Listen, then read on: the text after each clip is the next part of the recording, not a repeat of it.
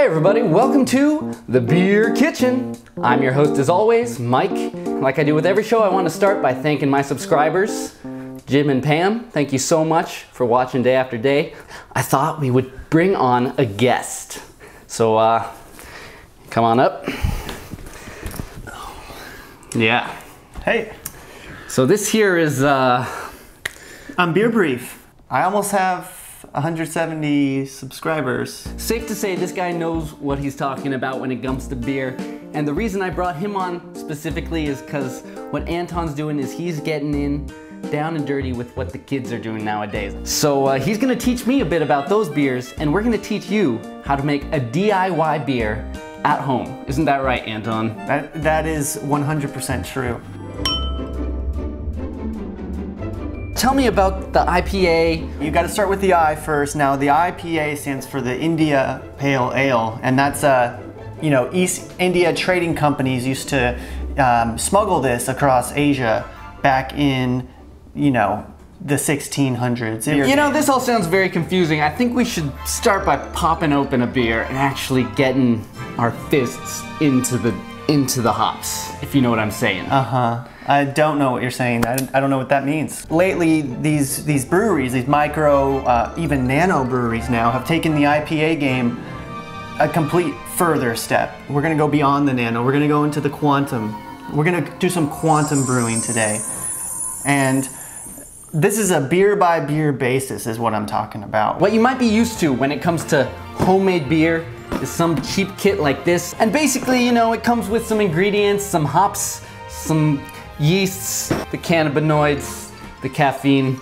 That process just takes weeks and weeks and weeks, and what if I want a beer right now? That's why I'm here. I'm here to show you simple 3 steps to making a hazy IPA. Here in this kitchen. Hazy Quantum IPA. Brewing it on the spot. Here on the Beer Kitchen. Beer Kitchen! First of all, why don't you show me what a regular hazy beer looks like so that we can kind of get a base ground of what we're trying to replicate here. So this is a big looking beer here. I mean, it's one of the hazy IPAs that I got from a local brewery, and it's a crowler, so it's gonna be 32 ounces of pure hazy beer. You'll find that with a lot of just IPAs in general, they hover around 7%. That's gonna be their natural hovering range. There are deviations though that you will find in the beer game, Mike. Okay. I'm gonna tell you that. I'm gonna open this can. I just opened this can. Fresh pop. And I'm gonna pour you first now. I'm gonna do you first. Is this on film? Yeah. It's pour. Okay. Now this is gonna be one of those hazy IPAs that I introduced to you. This one specifically is conditioned with apricots. They're a tree fruit. Take a look at this beverage. Does that look like? Are we gonna drink this? You should drink it. I mean, here, are you gonna pour for me? Yeah, the angle is key. It refreshens the beer. It gets a lot of aromatics in there and a lot of. This is what I talk about when it comes to like new age and traditional, because I'm used to drinking beer out of the can. You're good there. Well, that's just what's called a head, son. See, there's some things that I think you still got to know about. See how this doesn't have anything in it? Mm-hmm. Oh yeah, you just gotta give it a little bit of a whip it up. Cheers, Anton. Cheers. Oh. Well, you know what? I have to say my eyes are open today because this is a delicious tasting drink. What actually makes this a beer? They have the beer in there, and then it's also the fruit that makes it kind of hazy. And Mike, it took the brewers months, or a month or so. What if I told you I could make one of these for us right now within the next 3 minutes? That would be incredible. And it tastes better than that. Yeah, so you're gonna want to get just a 12-ounce light beer, and it's important it's 12 ounces. And I'll explain why later. But it's just got to be a light beer, something just to get that beer taste down. Now the real star of the show, I guess, is this guy right here, right? Yes, and now that's gonna be orange juice. All right, so now I'm cracking open my light beer here. I'm gonna pour it into this, and we're just gonna give it And we're gonna give it straight up pouring a good pour. It's gonna foam up a lot, and you want that foam. So now we got 12 ounces of beer in this cup, right? Easy enough. You can agree with it, I can agree with it. It says it right here on my 12-ounce can that it's 12 ounces. And it looks like that's about 370 milliliters. So I'm gonna go ahead and Mike, I'm gonna do, because I want my beer a little, I'll explain, but I'm gonna do 3.5. And look at this, you're gonna take your orange juice. Orange juice. And pour it straight into cheap old beer. Your regular beer, and look at that. Look at that. Hold on a second. These already look almost identical. They're gonna look a lot alike. Okay. Mike. And so you got the hazy aesthetic, you got the hazy look, right? Why don't you grab me our last ingredient in there, and you're gonna find some hard alcohol in there, Mike. That last ingredient is gonna really be the key to making this a perfect DIY hazy. So we're gonna pour that in there. That's 1.5 ounces, and this is gonna make us, if my math is right, this is gonna put us right above 16. 16. Now, in order to calculate the percentage, you know, because this is probably 30%, and we're adding it to a certain amount of fluid, and here, let me finish this off for you. You just put 3 different ingredients in there. So you're gonna wanna stir them up. You're gonna wanna, you know, get everything all mixed. Should we use a stirring tool? Yeah. I would definitely incorporate one of those stirring tools. That's all I've got, is those tongs. Okay, let's stir it. And you're gonna be my taste tester because you're the one that, you know, has never had this before. Great. I do this every day. You know, it's all about the quantum brewing these days, and this is really, really niche. You're gonna find this only in a couple communities. All right. Are you gonna pour it? Should I pour it? I'll pour it for you. Because, good idea. You know, I'm the quantum brewer here, so I'm gonna pour it for you. It should smell like a little bit like beer. It should smell a little bit like orange juice and somewhat like vodka. Yep, I've got those notes. It's playing a beautiful song. All right, so here it is, my very first Quantum Hazy IPA. Let's go down the hatch.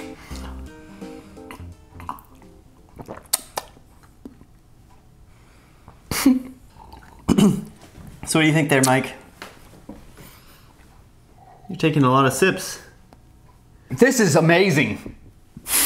Wow, Anton, you've really whipped something up here. I gotta say, there's very little difference between these two beers. Now tell me about like the feeling. Was it more alcoholic, less alcoholic? Could you taste any alcohol? Kind of like. It kind of reminds me of childhood. So that's a hazy. Yeah, that's a hazy. Do you want some? I'm gonna make my own batch. Now let me just top you off here with this rest of the 16 ounces. Thank you. You gonna try one of these? So here we've got a Beck's. This is another light beer. One of my favorites. You guys have seen it on this channel. This is a German beer. You know, Germans are the kings of beer. They're the dictators of beer, some might even say. Now this is still 12 ounces, right? So it doesn't matter if it's in a bottle. It doesn't matter, but can. I'm not gonna go all 12 for mine. Okay. What I want to do, I'm really into the look of the beer. I don't really care much about the taste. I'm all about the look. So I'm gonna put a little more orange juice in mine. And that's just kind of a personal choice. And that's what I love about this type of recipe is there's so much variety. Didn't give me that choice. There is just a lot of variety, Mike. And I didn't give you that choice, but you know, you didn't really voice much of a choice. And what you're gonna see here is that mine's gonna be a lot more hazy than yours. This is what we call in the beer world a double IPA. Okay. And if you're gonna reach in there, I want you to grab me something else. It's because you can use vodka. But I also want to encourage everyone to get creative. And so my personal choice, I'm gonna go with something called gin. And the unique feature about gin is that it's got a lot of herbs in it. It's gonna give you more of an IPA type of taste. And now, aren't you worried that the gin is gonna turn the beer blue? The gin itself is not blue. As much as you might think that or want to think that, that might be I'd like to see that. I mean, fucking flies. And we're gonna go in there. And then I'm gonna stir it. Fun fact, 16 ounces is 2 cups. I just read that on the Pyrex. Interesting. This one looks a little bit lighter. I guess that's the the ratios, right? The ratios, yeah. This is your show. Oh yeah, that's good. Get groovy with it, you know, just kind of mix it up, see what works for you. What different ratios, different hard alcohols, different base beers. Now I heard there's different juices, everything. There's a triple IPA, right? Has anyone taken it further? There have been reports of quadruple. We're gonna make the world's first sextuple IPA. In the same way that beers often combine hops, I feel like we can combine hard alcohols to create a kind of new flavor profile. So we're gonna use the gin, we're gonna use the vodka, and you know what? Fuck it. Cazadores, my friend. This is it. You're watching Beer Kitchen. Subscribe, bitches. This is a sextuple IPA. It's good. It's good. This is nearly equal parts beer and vodka. Exactly. You're gonna want to equal part it on the sextuple IPA. We're just gonna go. Oh, there it goes. And you got to get that haze in there. So 2 ounces. And look at that, beautiful. Just like that, it's a hazy IPA. Just like that. It never blows my mind. A little bit of orange juice, hazy IPA, and that's the thing that I think that's the main takeaway from the day. Yep. Anton's gonna be our guest of honor here. He's gonna be the first man in the world to ever try this. So I'm gonna drink it. This is really happening. History in the making. Everyone's gonna want to do this. Well, the thing is, this is a special Stein. Cheers. Oh shit, that's that's glorious, man. Wow. I gotta say, I've had a lot of beers from a lot of different breweries, but this is probably the best beer.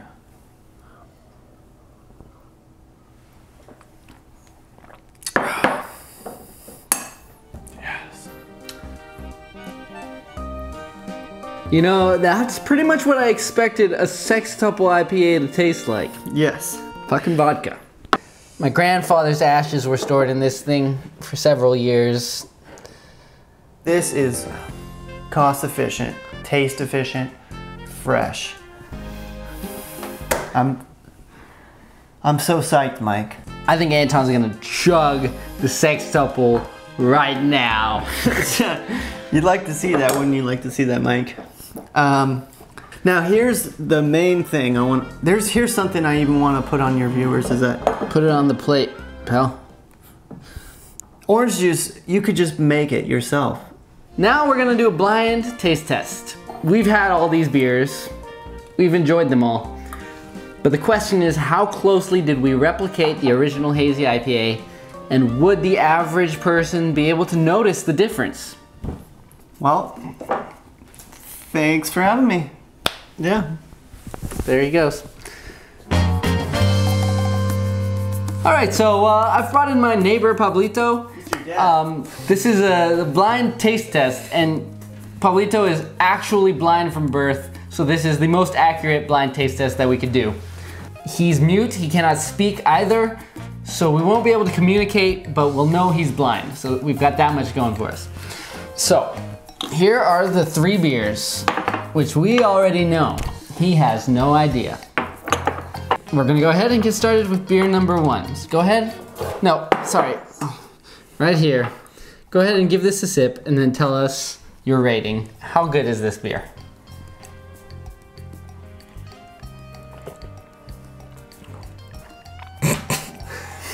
He seems to be having some kind of a reaction, but I won't know what it is until he holds up the number of fingers. A 2. All right, Pablito, here's beer number 2.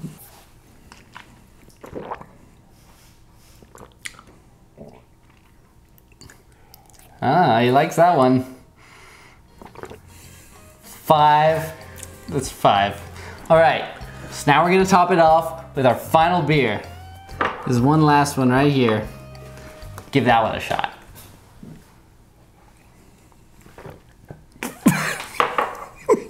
He loves it. 10! It's a 10! All right, you can go now. So there you have it. Our homemade Hazy IPA is 2.5 times better than the actual store-bought IPA, and our newest sextuple IPA blows them all away. Thanks for joining me here on the Beer Kitchen. It's been great having you, and I'll see you next time.